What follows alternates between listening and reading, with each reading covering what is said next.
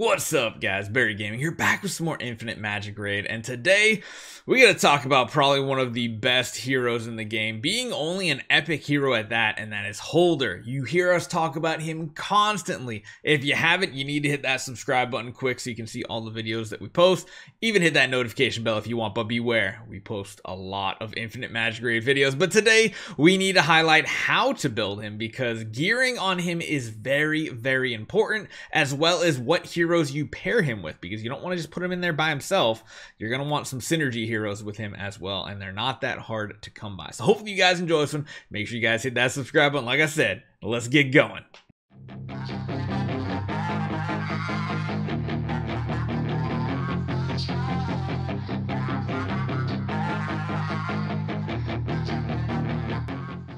Okay, so let's go to the gallery. Let's pull up our main man. I think Eternal Sect, right? Yep, Eternal Sect. It is Holder, the weird tentacle slash demon hunter slash hooded figure, AoE damage, counterattacking, bleeding. He is the best of the best when we are talking about epic heroes for damage dealers. We've had like a bunch of different videos talking about different types of good epic heroes, between the best epic hero team composition, all those different things, but people really wanted to break down Holder by himself. So today we're going to do an official guide. We're even going to talk about some gearing options for him as well. So quick overview: Scythe Cut deals 2 stages of 60% damage to a single enemy with a 20% chance to inflict a bleed. Having a bleed on the enemy is very important for this hero. Death Storm, first active skill, deals damage, 2 stages of damage to all enemies. So first ability that hits multiple targets with a 20% chance to inflict a layer of bleed. Again, very good if you get the skill up to level 5, -1 cooldown. This is very strong and very important. Again, the bleed is the most important part about this hero, because his passive ability, Hidden Shadows, Holder deals 24% more direct damage to any target under a bleed status effect, exclusive level 2. If Holder attacks a target under a bleed status, the direct damage dealt by Hidden Shadow is additionally increased by 5 up to 25% for every layer of bleed on the target. So not only do you want just bleed on the target, you want multiple bleeds on the target, making it stack up even more, which is why I say yes, it's good to have him as a main damage dealer, but not just by himself. You want some others with him. And of course, his big damage ability, Arrogant. So this one buffs up his main Death Storm hit. This one increases attack by 20% for 2 turns. If you get it up to level 3, it's basically like a 50% uptime. It's kind of crazy. Meanwhile, grants himself counterattack for 3 turns. And yeah, the attack up is the important part. The duration of counterattack inflicted by Arrogant is extended by 1 turn, and self attack up status is increased to 40%. Level 3 exclusive, very huge as well. So as you guys see, everything is relying about this bonus damage that goes up to 44% additional damage at level 5. That is absolutely huge. So how do you want to gear this hero up? Now, we're going to jump into our hero list, because there's actually one set of gear that I think is absolutely amazing on him. There's a couple that you can kind of use, and yes, we're on Serena, just kind of ignore that. One of them is the Wild Set. So the Wild Set is increasing his attack by attack and crit rate. Those are 2 very good stats to have on Holder. He's very much one that you want to worry about his direct damage, because as you guys know, there are mastery sets of gear that increase your mastery up to 20%, but in reality, his dots are not what's dealing all the damage. It's him, his direct damage, his direct hits. You just want a bleed on the target in order to do extra damage. So out of all the sets here, if you are a beginner player, what I would probably try to do is run like a 2-piece of crit rate and a 2-piece of crit damage. That way you're getting 15% crit rate, 20% damage.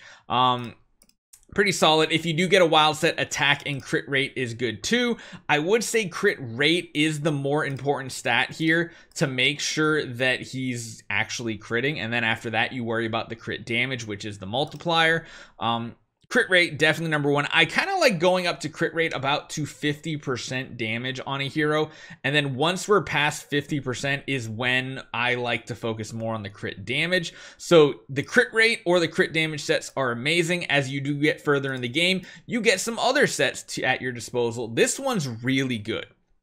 If I had to pick, I think I would go for the Slayer set over the Wild set because you're getting crit rate and crit damage. So those are two very, very, very important statistics right there. Now, where's my holder at down here? Okay, so we got our holder. We don't really use him on our main account, but there is something to also talk about. Let me just jump to some other gear here. Now, when you have your weapon, your armor, your boots, and your accessory, these stats are always static. You notice the speed is always on boots, HP is always here, defense is here, attack is here. You can kind of see on every single hero, it follows the same theory. However, the secondary stats are what are like basically RNG generated, where you might need to farm a ton of additional gear because in reality, you want to build speed, crit, and attack. So if you can get as many of those rolls as possible is good. If you get something like this that you see here on our wild set, not that great. This one's an okay one with crit rate, but you can see overall none of these pieces would be that great for the hero. Now the next part, we need to talk about all your artifacts. So artifacts are randomly generated what the main stat you're getting. You'll notice here you have this one's HP that I enjoy, but there's other ones with mastery, crit rate, crit damage. You really want to go for one with a good crit rate. Even if it's a lower tier, I would probably run the lower tier with the correct roll and correct secondary rolls over, say, like, oh, I don't know, like this thing with healing effect. And yeah, the other stats are good, but healing effect isn't going to do much for you. Same thing here. I would go for an attack one for your secondary artifact when you get up to Ascended or Awakened 3-star. And then when you get to Awakened 5-star, you get the final one here. I would definitely go for the speed stat on him. Speed is going to be good.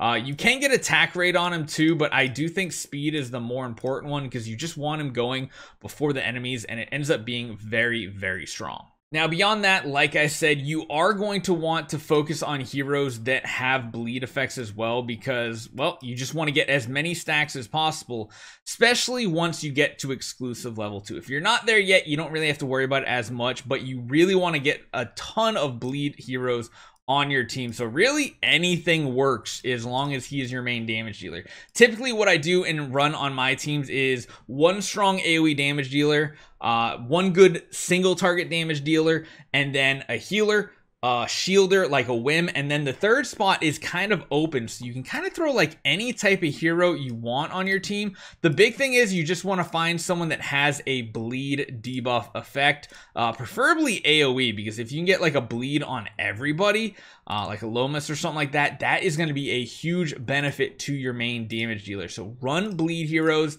You don't have to even make them that strong, just make them strong enough to survive with your support heroes, and then let your man Holder just mow down the opponent. So let me know what you guys think. Hopefully you guys are enjoying the game. Holder is amazing. We can't say it enough. He is just the best hero you can go for, really. Granted, there are some other substitutes that we will talk about probably tomorrow. We'll be talking about the best AoE damage dealers from the Epic. Since today we talked about the healers, we've already talked about support. Might as well talk about the other damage dealers that do very well as well. So hopefully you guys enjoy this one. Please take 1 second, hit that subscribe button, and I'll see you guys next time.